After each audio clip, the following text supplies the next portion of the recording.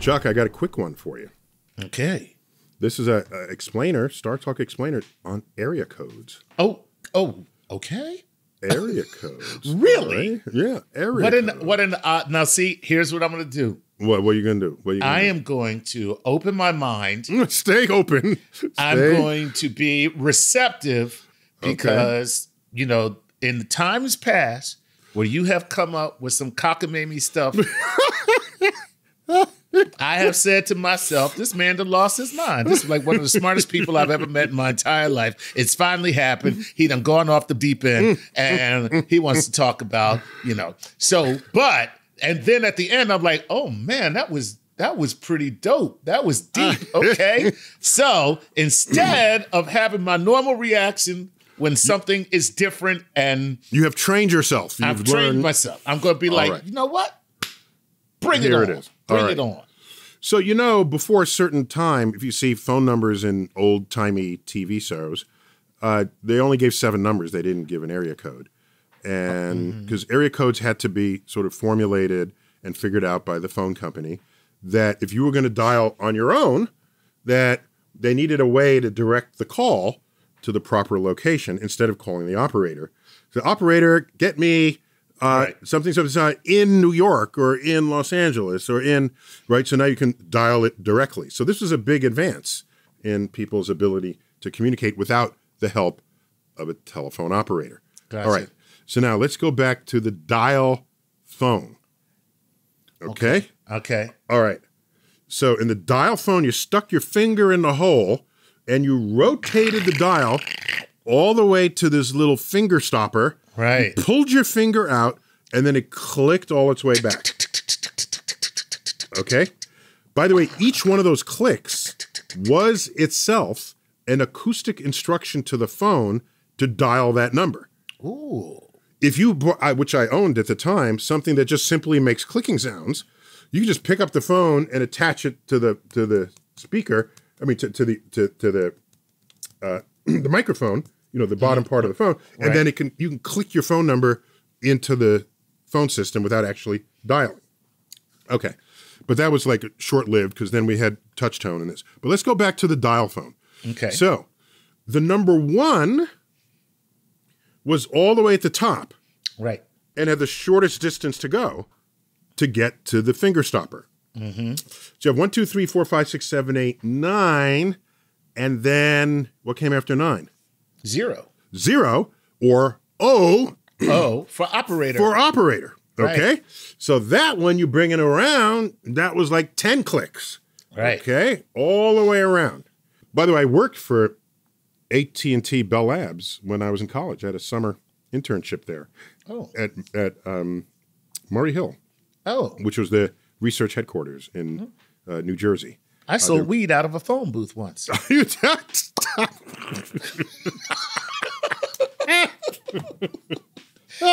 We're so much alike. We should be friends. Okay. So anyhow, so that sensitized me to the history of phones and the long lines and why long distance calls were so expensive, because they used the profits from that to pay for everything else, which is why making a normal phone call was not very expensive. So in the day, you'd make a long distance phone call. You told the people you were calling long distance. I'm calling long distance. They would drop everything to accommodate you because everyone knew that was costing some real cash. This guy's got some money. No, that's not what they were thinking. They said, we got to help out so that Ma Bell doesn't end up with all our money. All right. That was the collective understanding here. All right. So time for area codes. All right. Well, they already had a set of digits that were reserved for certain tasks. So 411, if you typed 411, that was reserved for information. Mm-hmm. You dial 411 and you'd get a human telephone book, basically. Right. What is the number of Johnny Jones, whatever, or Mary Smith at this address? They'd look it up, and sometimes they'll dial it for you, or they would just tell it to you and you'd write it down. Wow. Right. Okay. Yeah, this is like forever ago. All right. So 611 would be if there was something wrong with your phone and you needed repairs. Okay. Okay. So they said, we'll be by tomorrow to look at the phone line, whatever. All right. So they had a few of these that all had a 1 in the middle. Okay. However, those were established after area codes were established. Okay. Now, they knew we're not going to have a phone number beginning with a 1, nor a phone number beginning with a 0. Right. Here we go. If you can't begin a number with 1, right, and the next 2 digits can't be a 1 and a 1, okay, so what's left? So the highest population city, New York, they wanted that to be where the area code can be dialed the quickest, because the most number of people would be dialing it. That's right. And you don't want to burden so many people with waiting around for the dial to finish dialing. That's right, because you're going with the finger thing. So with the finger thing. Can't have 211, so you got to have 212. 212 is the shortest time dialed area code on a dial. Yo, that's cool. Okay, so now, what city has the next highest population? Probably Los Angeles. Los Angeles. What is the area code of Los Angeles? 315? 213. 213. Low. That's why you have this. Okay. Okay. What's the next most populous city? Probably Chicago. Chicago. What's the area code of Chicago? I don't know it, but I'm sure it's 214. No. Oh. I can go lower than that. 312. Oh, 312. That's right. Because you're staying in the little. You're staying in the thing. You're staying in that little. You're staying in the zone. That 3-finger hole. The 3-hole standard of excellence. Zone. Okay. So we took out 212, 213, 312. Right. Okay.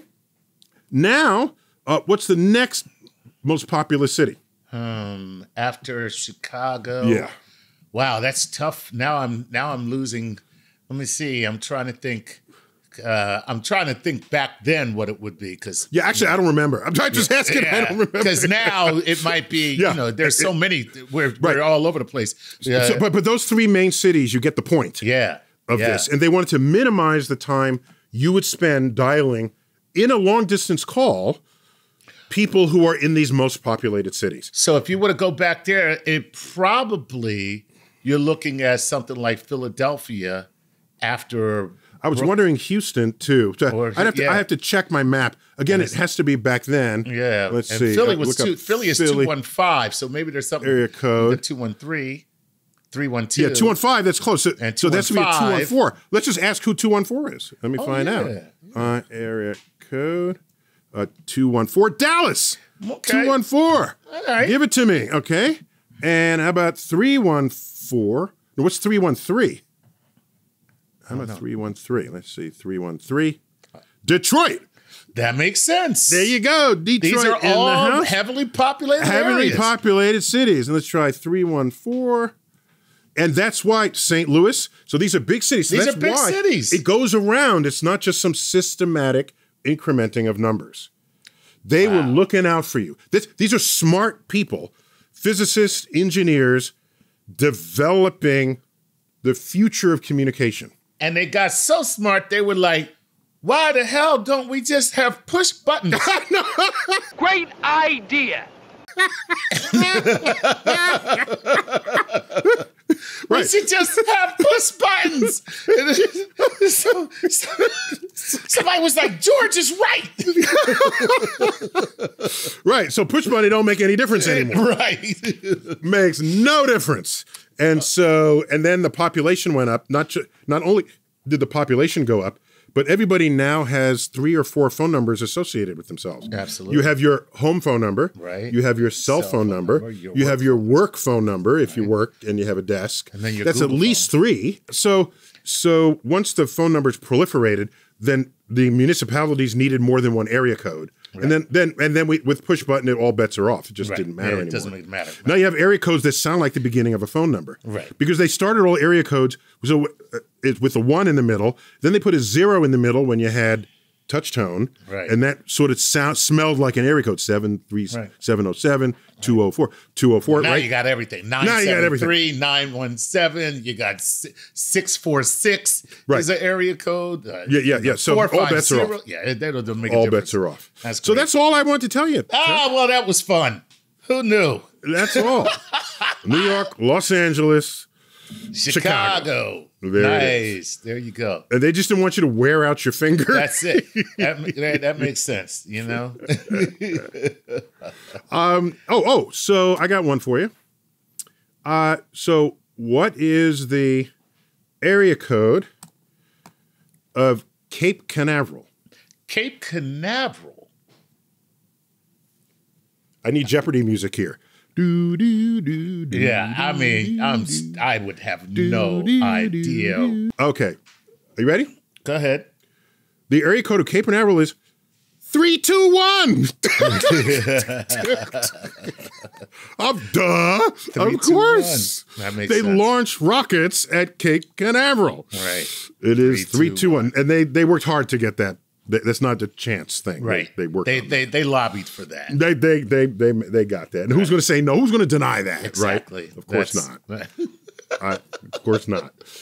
And so there was an episode of Seinfeld when area codes were proliferating, where they created a social class around who had a 212 area code. Remember, Seinfeld took place in New York, New York City. That's a big deal. And someone said, "Oh, they're like ready to date." And they said, "Well, what's your phone number?" And he says, "Oh, it's 646." 646. What? Where do you live? I don't trust you. Yeah. Who are you? So it created this social rift between those who were like in and those who weren't. Yeah. And to this day, they're New Yorkers with cell phone numbers, some of which are 212. Yep. And so those are badass, long old timers. Nobody wants to give up their 212. But that's right. They might have had cell phones back when they were shoulder mounted. Right. You know? Exactly. And what I liked about the New York, so they isolated the 212 area code to just Manhattan. Right. And then they introduced 718 for all of the outer boroughs. So Queens, Brooklyn, and the Bronx and Staten Island. And then initially, cell phones were all 917s, and then they added 646s. So New York City has at least 4, and there's a fifth one, 347, I think it is. 347. So we have 5 area codes. Area codes. In just the New York City area, and that's just because people do a lot of damn talking. Mm-hmm. There you go. Is what that is. Oh. So now you're in the know for the area code. There you go. Yeah, and it's just a slice of history when dial phones was a thing. Yeah. Right? And you realize solutions to some problems are rendered obsolete by later advances in technology. Yeah. But at the time, they were quite clever. And I'd like to just give a shout out to people who were trying to make life better for us all. That's very cool. Yeah. That's very cool. Frozen in time and in space. Well, my cell service, I might as well have a rotary phone. So this meant a lot to me. Oh, another thing in what's that TV show with Mork from Ork? Mork and Mindy. Mork and Mindy. So Robin Williams plays an alien who's visiting Mindy, and what I liked is the way he'd pick up a phone and he'd whistle out the touchtones, and that's how he dialed the phone. And that was I just thought that was badass. That's pretty cool. I wanted to be able to do that. And you don't have to be an alien to have that ability, but you have to be like on the note. Perfect. And when I was a kid, I had this book called Fun with the Telephone. Right. And you could dial like nursery rhymes with the tones of the phone. Mary had a little lamb, 6, 3, 4, 3. And so you could play music on it, and you'd accidentally occasionally dial people. You just say, "I'm sorry, I'm just playing with the phone." Right. And then you do that. So I go way back with telephones. Nowadays, you would have sampled that and you'd be playing Madison Square Garden. No. There it is. All right, Chuck, that's all we have time for. Oh, that was cool, man. That was great. All right, this has been a StarTalk Explainer. Neil deGrasse Tyson here with Chuck Nice. As always, keep looking up.